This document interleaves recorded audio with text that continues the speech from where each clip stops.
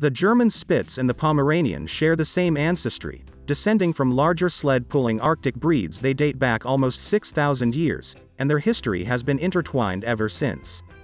These guys originate from Germany, where they were both traditionally used as herding and watchdogs, and although they are now more commonly found in family homes, they still make for a great watchdog with their piercing barking.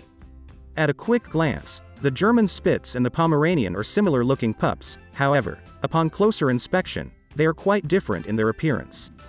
Their temperament is very similar, as are most of the other factors surrounding them both. Let's take a closer look at what those differences are and get into the finer details. Breed history. The word Spitz is an umbrella term used to describe many breeds of dogs who are stocky with heavy coats, who have erect ears, and usually a pluming tail that carries up their back. Pomeranian is a direct descendant or even just a toy version of the German Spitz, and as such their history is closely entwined. The German Spitz was first documented in the 15th century in the area of Pomerania, and there they were used as farming watchdogs by the poorer members of society.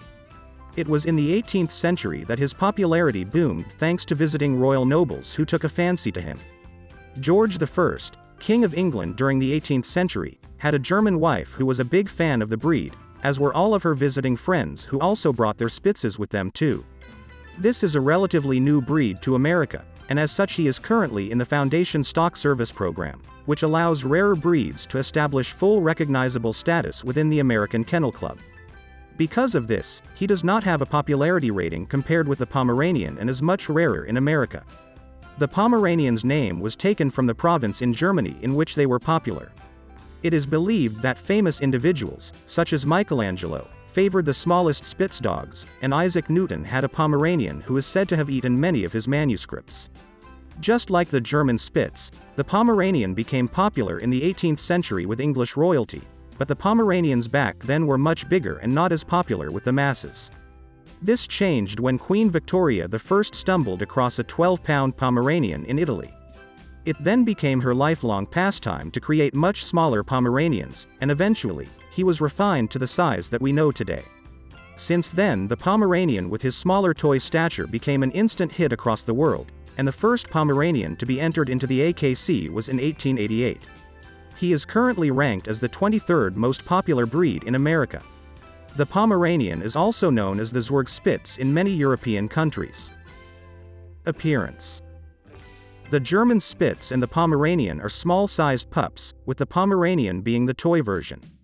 The German Spitz measures 12 to 15 inches from paw to shoulder, in both males and females, whereas the Pomeranian measures only 6 to 7 inches, again in both males and females. The German Spitz will weigh 24 to 26 pounds, whereas the Pomeranian will weigh a tiny 3 to 7 pounds. Again, both weights are the same for both males and females in both breeds. As you can see from the numbers, the German Spitz can be up to 2 times taller and weigh up to 3 times more than the Pomeranian. After the significant size difference, the second biggest difference between them is their coat. They both have double coats which enabled them to keep warm while watching their herds and farms in Germany. However, the German Spitz's undercoat is soft and fluffy, and his outer coat is coarser and straighter. Whereas the Pomeranian's undercoat is short and dense, with his outer coat being finer, longer fur, which gives him his fuzzball appearance, more so than the German Spitz. If you were to wet the fur of both the German Spitz and the Pomeranian, you would see just how much bigger the German Spitz is compared to the Pomeranian. Poms come in many different colors, including black.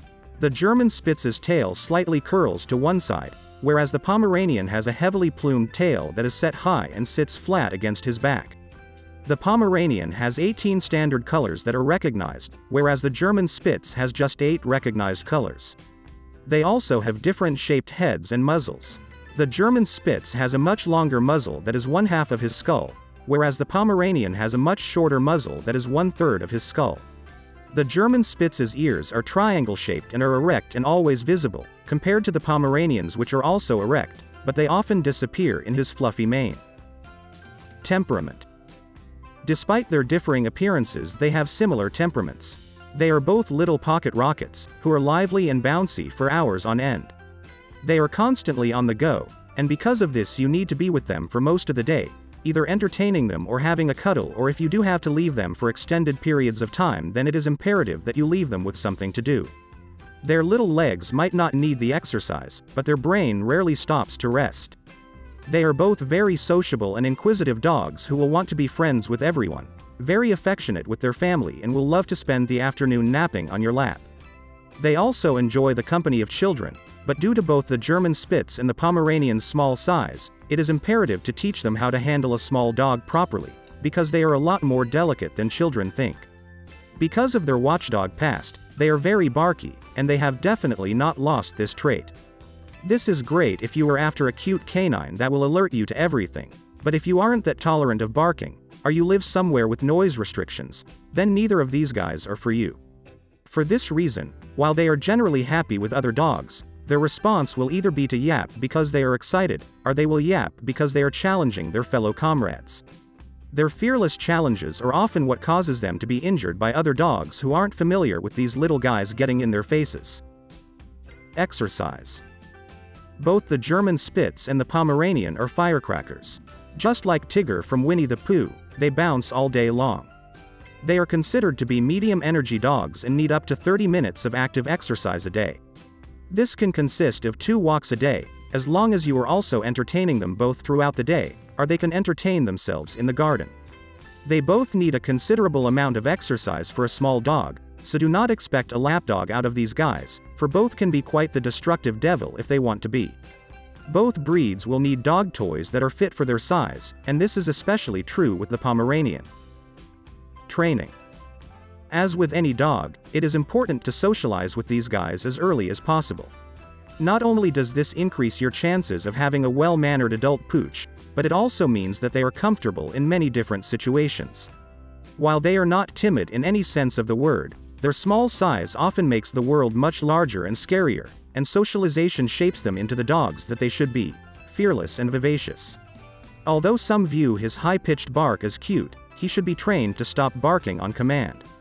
Not only can it become tiresome after a while, but it also prevents him from picking fights with the bigger dogs, which will, in turn, prevent him from getting into any trouble. Health. Both the German Spitz and the Pomeranian are generally healthy dogs, with long lifespans. Because the German Spitz is a relatively new breed in America, there is little information to suggest exactly what tests are recommended for him, but as he suffers from similar problems as the Pomeranian, it is a safe bet for his parents to have the same recommended health evaluations: patella evaluation, cardiac exam and ophthalmologist evaluation.